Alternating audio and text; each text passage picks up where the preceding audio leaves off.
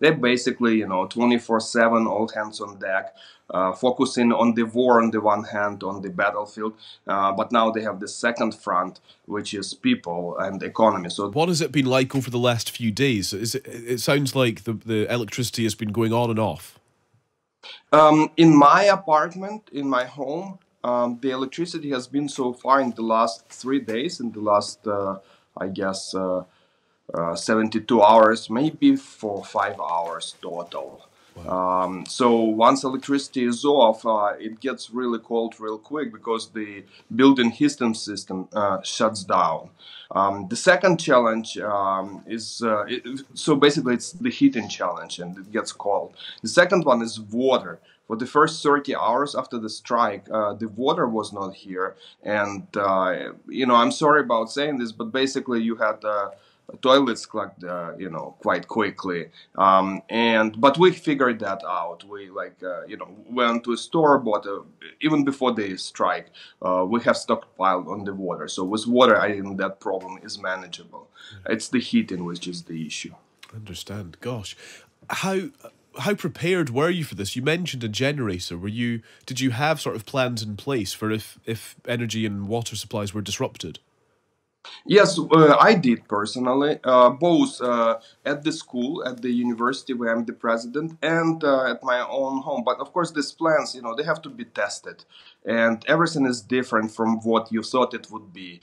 And about half of my plans are irrelevant, so we have to innovate and adjust on the way. For example, I thought, okay, guys, I'm gonna install this Tesla-like batteries. Thank God I can afford them. Most people in Ukraine can't, and you're talking to a person from a very privileged position. I have a connection, I have a iPhone, I'm talking to you. Most people not in that position currently, so I'm in a much worse position than me. But anyway, I thought I installed this Tesla or Tesla-like Chinese batteries, and when there's a blackout, I will have enough power. I just didn't expect that there would be blackouts lasting, 30, 70 hours. No battery can help you for that period of time. So, half of my plans are just, I have to start from scratch.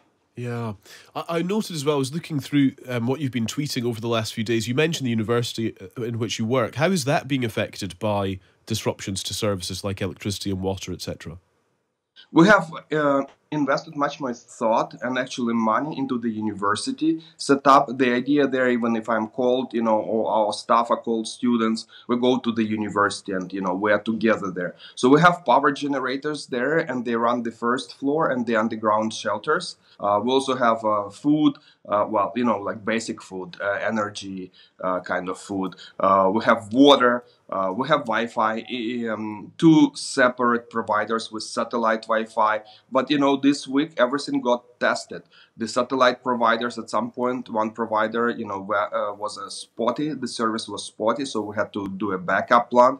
Thank God we had it. But the generator actually, what we didn't anticipate is that a lot of people from the neighboring houses, I guess, started coming to us to charge their devices, to get warm, to stay. Yesterday, tens, if not not yet hundreds, but tens of people showed up, and that overpowers our first floor, and our generator collapsed a couple of times. So we're now ordering more powerful generators, but of course there is nothing on the market, so we need to wait for weeks, if not months.